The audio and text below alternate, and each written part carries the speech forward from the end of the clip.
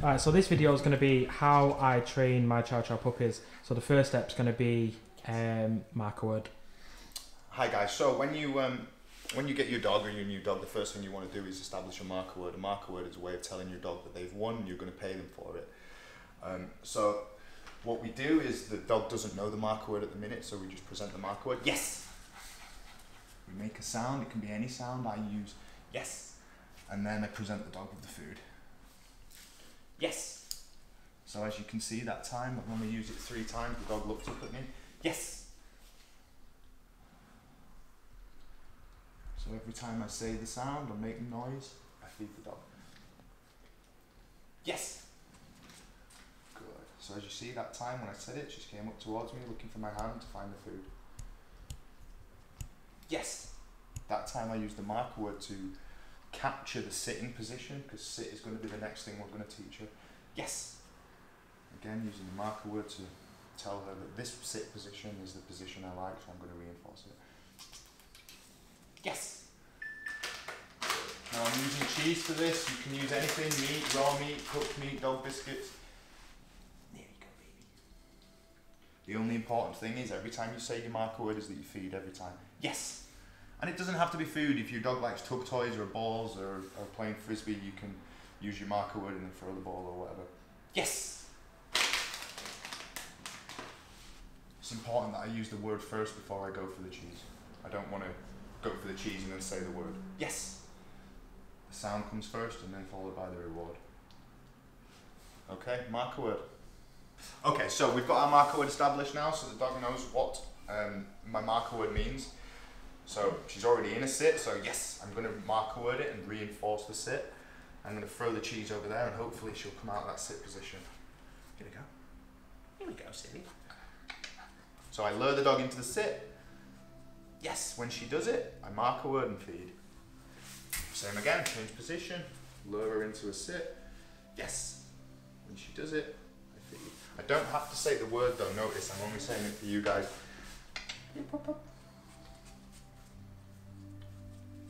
Yes, good. So it's just a hand signal at the minute which is guiding her into that sit position.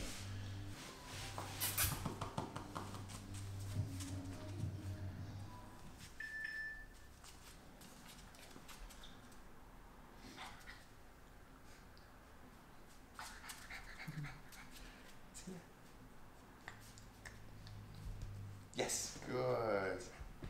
Good. Bit of a tricky one there, but the idea is we're going to bring the food away from the dog, then up and above her head. Yes, until she's got no choice but to put her bum to the floor.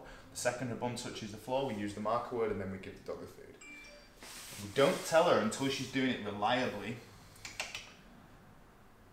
the name of the behaviour. So we wouldn't say sit until the behaviour is very reliable and we're getting it every time.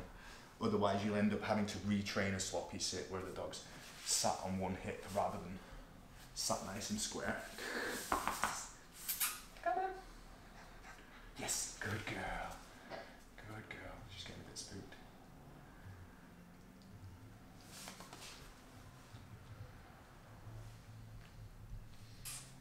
Yes, good girl.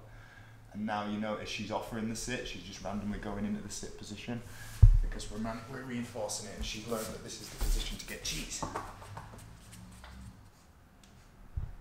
Yes, good girl. So then I just used a little bit of patience, waited it out, and then she just came up to me and went straight into the sit position.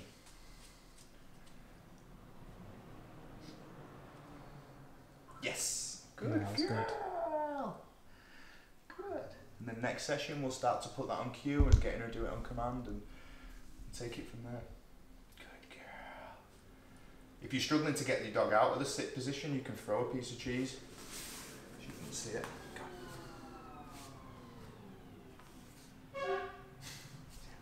Yes, good girl. Good girl.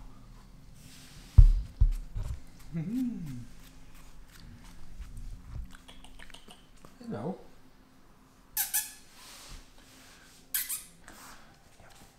Good girl. Yes. Good. Good. So there she's like going into the sit position almost straight away now. So imagine if she's meeting a stranger or meeting a kid and she just goes into this sitting position rather than jumping up. Or... Yes, good girl. Smashing. I learned 5 minutes already doing it.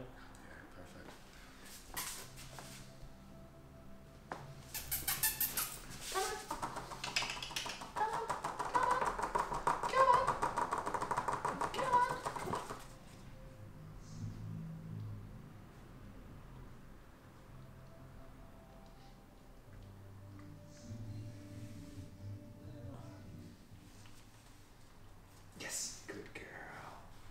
Yeah. Perfect. Alright, so we're gonna train a dog how to go to bed, basically.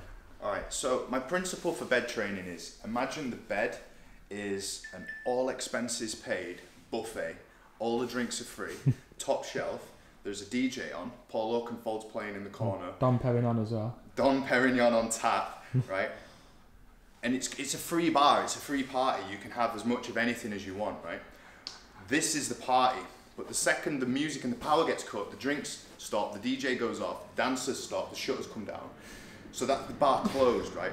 So if the behaviour that I want is happening, the party starts. If the behaviour I don't want stops happening, I shut the shutters and turn the power off, right? So open bar, closed bar. Now the bed is the source of the party today. The cheese is the party, right?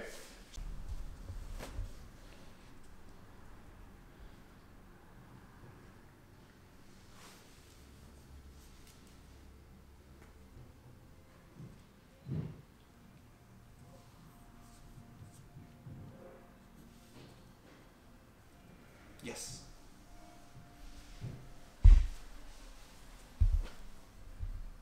Yes. So right now she's on the bed, so the bar is open, the drinks are free, the Dom Perignon's been poured, the music's rocking.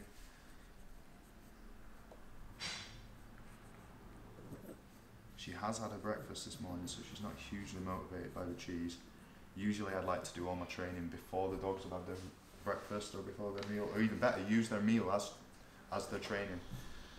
Yes, good girl. So now she's got all 4 legs on, so my criteria is for her to be lying down eventually with obviously all 4 legs on the bed. Yes.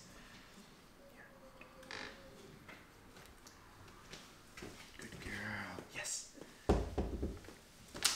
So right now she's had 10-15 little pieces of cheese on the bed, and I take the bed away.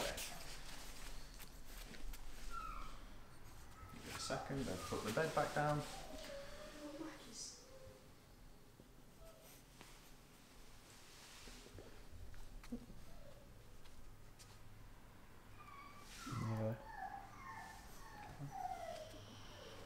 Yes, good. I had to show her a little bit of food there and give her a little bit of help. Yes, good girl. Good girl.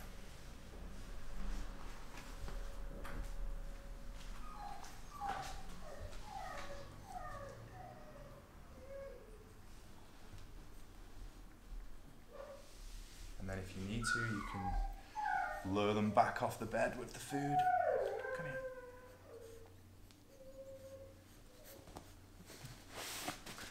Take the bed off them again. So the bed becomes the signal that she's going to get food. So you can put this bed away, you can put it on top of a wardrobe or somewhere, and then when you bring it out,